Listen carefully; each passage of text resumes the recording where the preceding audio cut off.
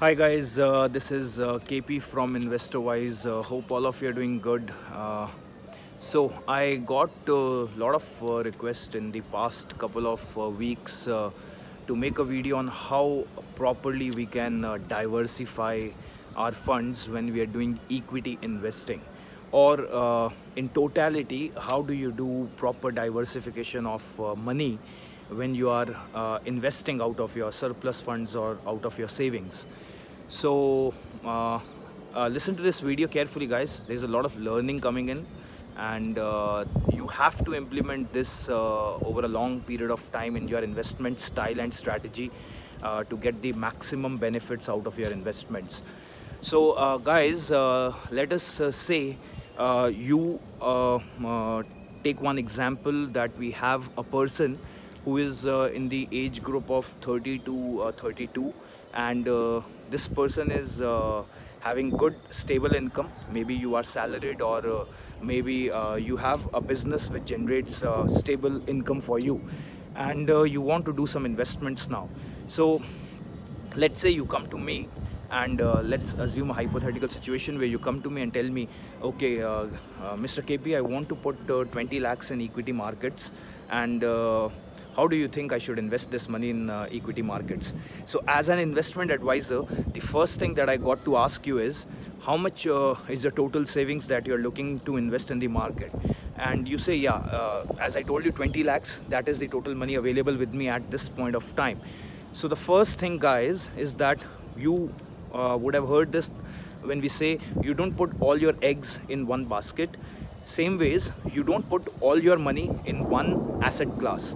So if you have a total savings of 20 lakhs, the first thing I got to do is to make sure that you don't put entire 20 lakhs in equity. That's very, very important to understand.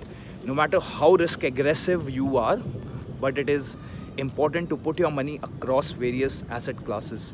Like for a 30-year-old person with a stable income, you have a lot of more years to work, and your income seems to be stable.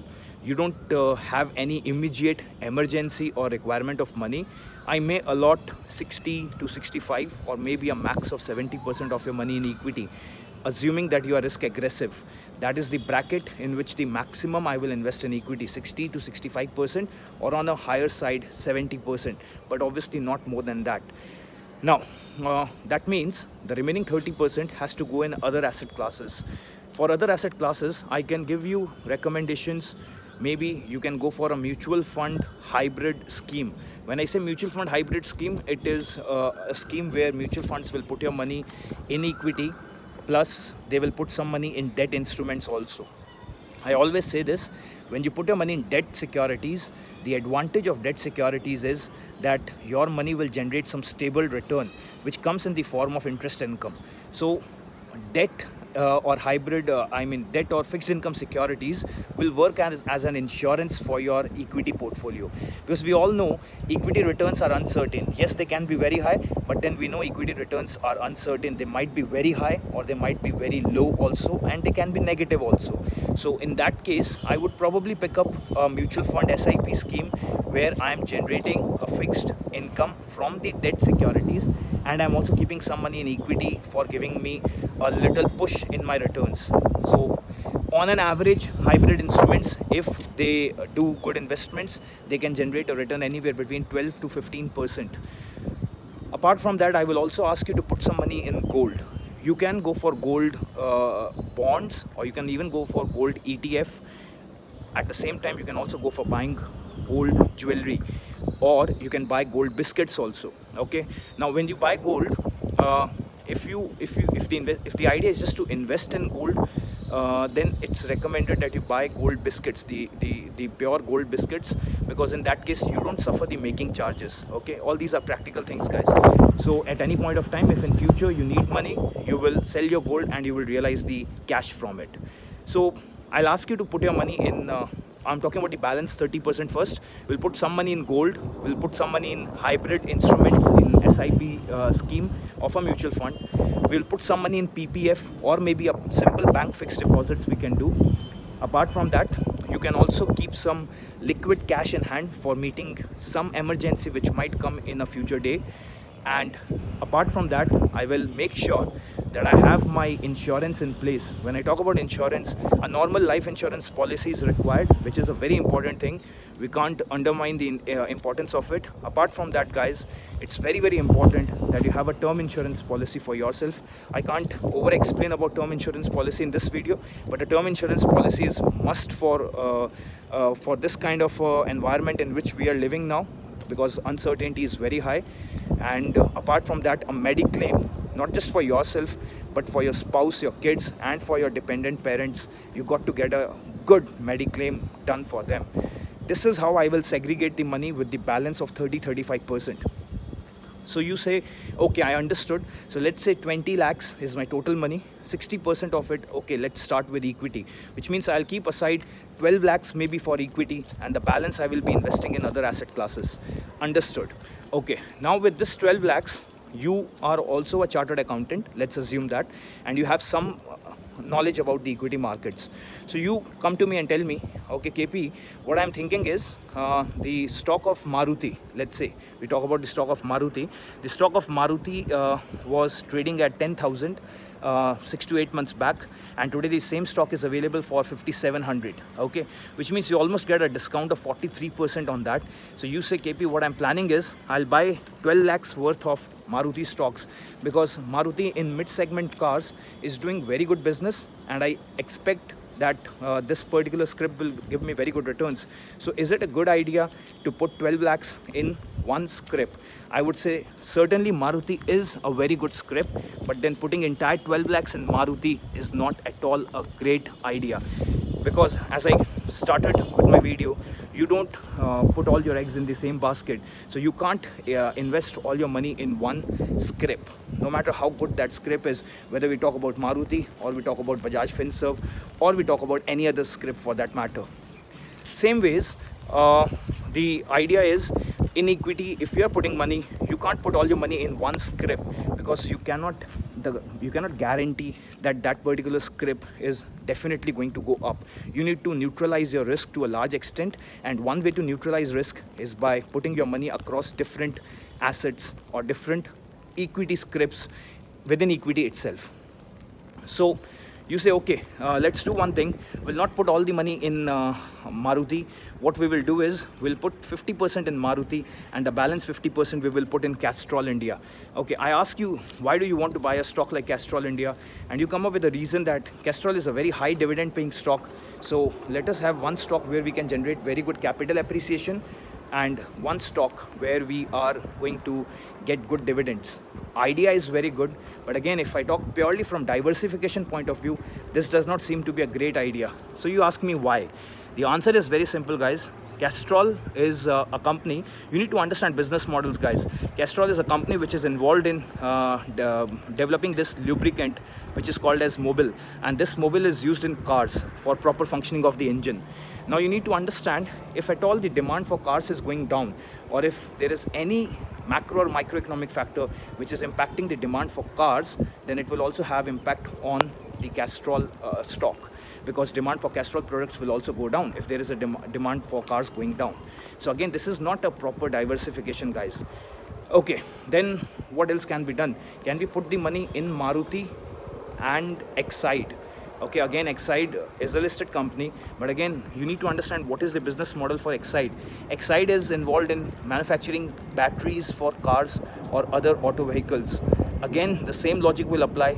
If the demand for cars is going down, or if the stocks of auto sector are going down, then stocks of Exide industry, the stock of Exide industry also will suffer in such cases. So I won't still consider it as a good diversification of your money. Okay, let's forget about auto sector.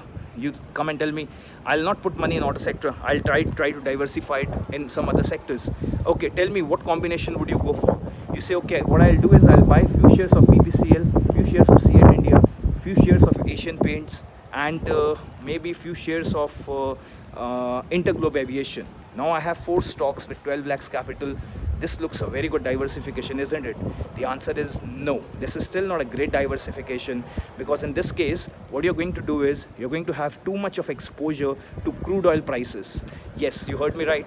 Because if you see all these stocks, Asian Paints, in the development of the paint, crude oil is in some or the other way used as a raw material. In CET, companies involved in manufacturing of tires.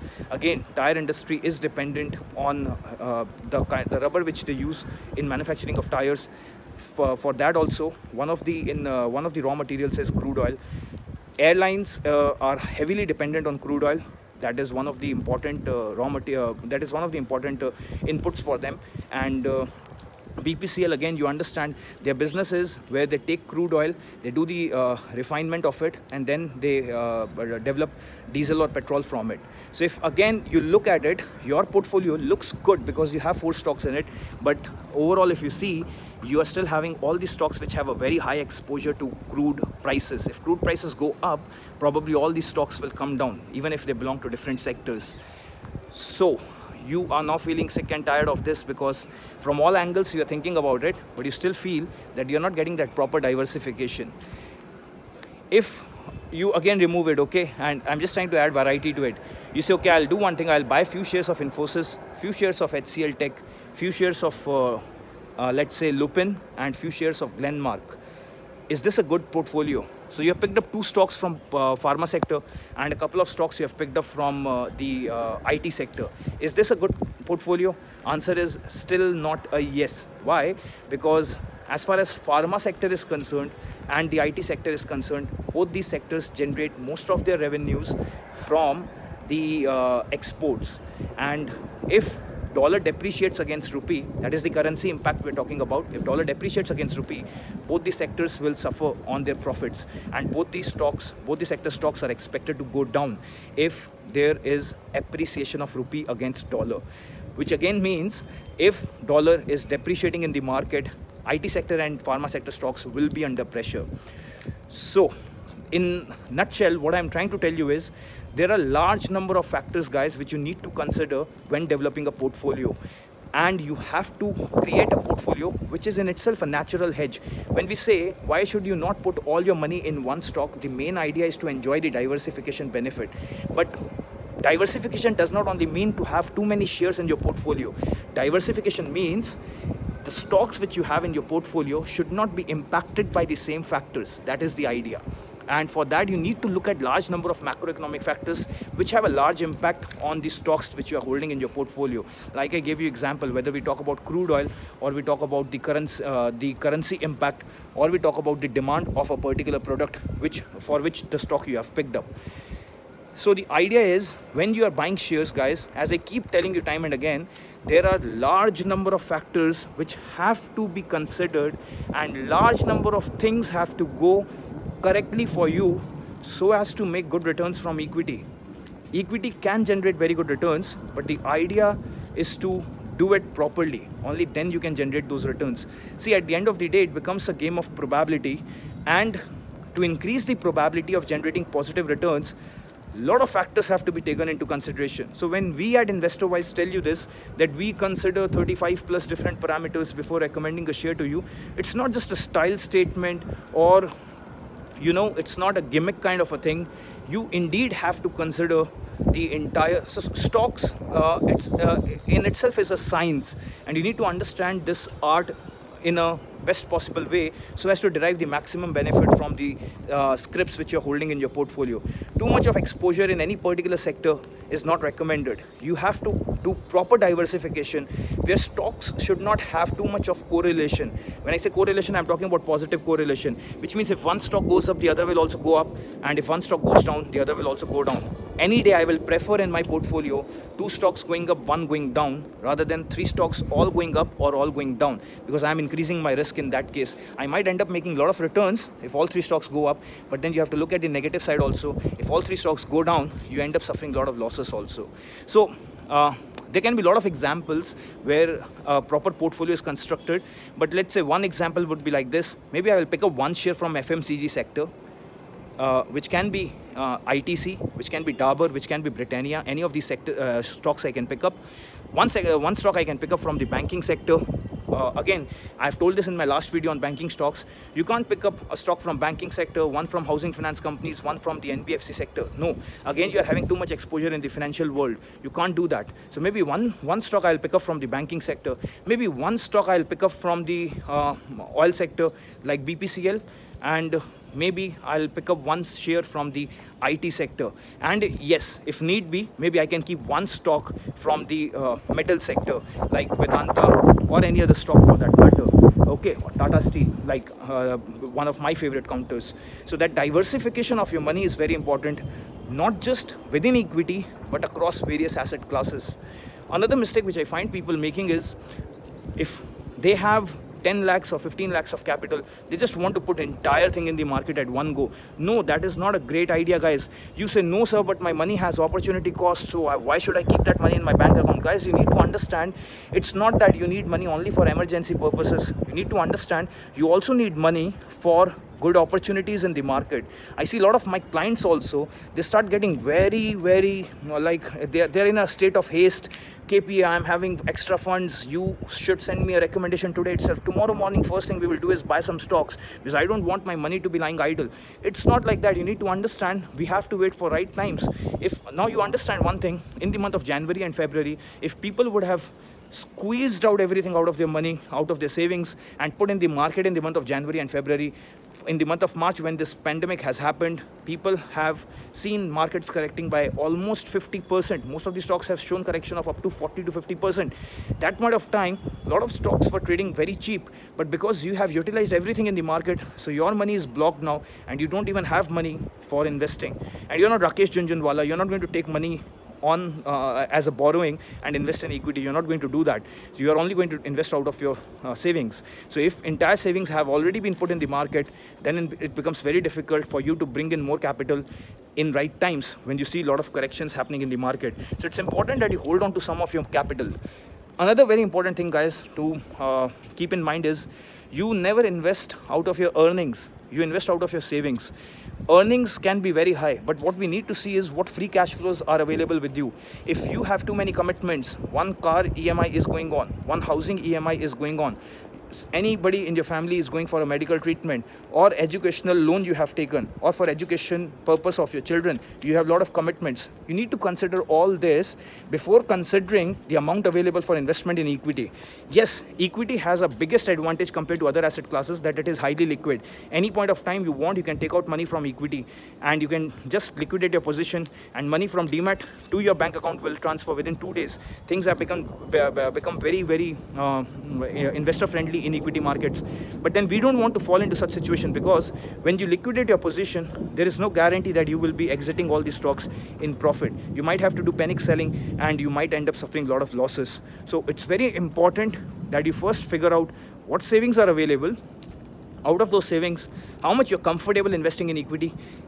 Then you also make sure, are my insurance policies in place? Am I investing enough in other asset classes? Yes, I am doing that. I am having some fixed deposits. I am having good PPF transfers for claiming deductions also under Section 80C, 80D. You have your term insurance policy in place. You have enough gold in hand. Then you find out how much money is now available for investment in equity.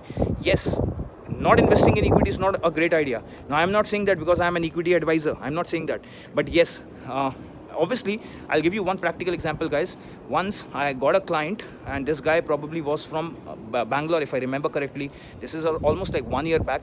This guy was around 57 years of age, and he has disposed of one of his lands, and he got some 40 lakhs from there, and he wanted to become a client. You can understand, a client with 40 lakhs of capital will be a good client to me, right? But trust me on this, for us in InvestorWise, it's always about the business ethics, and for people who are working with me closely, they know how much I stand to it. We are not here just to make money or mint money out of this. I told this guy very clearly, sir, you're 57 years of age. After selling this piece of land, you have no other source of income. This is your total savings. I strongly recommend not to put anything in equity. No, I won't even put 10% of his income in equity. The thing is, he could have probably managed to put money in equity, but then I don't think he will have a big enough heart to stand the losses which probably can happen in equity. I told him, you keep your money in bank where you can just generate enough rental income, the interest income, which will be enough for you to earn your bread and butter. Don't put anything in equity. So you have to look at the risk complexion of your clients also. So if your risk appetite is not great, you should not be putting money in equity. Likewise, we do equity futures and options also, and we have packages for them also. But when somebody approaches me for investing in for doing futures trading, I will judge my clients before even offering them that package, and I will ask them, do they have enough risk appetite to do futures? Because futures, you might end up making lakhs of rupees and you might end up suffering lakhs of rupees. So you should have the courage and the appetite for absorbing that level of risk. If not, then it's better to stay away from that asset class. I think I've said a lot. I hope the video was useful, guys. If you like it, then leave a thumbs up and mention something in the comments. You keep telling me, giving me ideas about what videos I should be making, because every week, like, I'm thinking, what should I speak? Because I should not be wasting your 20 odd minutes, and the video whichever I make should be useful for you. But one thing is clear, guys, only when a lot of things go hand in hand, they go in proper synchronization, is when you can make returns from equity. Otherwise, making returns from equity becomes very, very difficult. And if you find all this is very complex for you, if you understand, guys, it's great. I always tell people when they call me as my potential clients, I always tell them that if you feel you are doing good in equity, please don't subscribe to our packages, because it's only for people who either don't have knowledge or don't have time. If you don't have the time, then obviously you won't be able to do justice to your portfolio. That is when you should take our services. But if you have sufficient knowledge and if you have time also to look after your portfolio, then I think it's better that you do it yourself. Because I feel in India, 90% of the people feel two things. Number one, they know how to play cricket, and number two, they know how to invest in equity markets. So I would say 80 to 85% of my clients come to me only after suffering huge losses in the market. So you should be a good judge of yourself whether you can do it or not. It's not important that you first bleed in the market with 4-5 lakhs of losses, and only after that you come and approach us that, okay, KP, now you please help us recover the losses. Because losing 5 lakh may take you 2 days time, but making the recoveries might take you a lot of time. So that analysis has to be done very maturely, and if you seriously feel you don't have time to do it, then it's better that you take services from me or from anybody else, does not matter. And I think I should stop now. I'm continuously speaking. I hope the video was useful, guys. Till we meet again. Bye-bye. And yes, very, very happy that 5 stocks have been recommended by us in last 1 month, and they have just done wonderful in the market. Yes, we have been lucky with the markets going up in last 1 month also, but these 5 stocks in particular have done very good.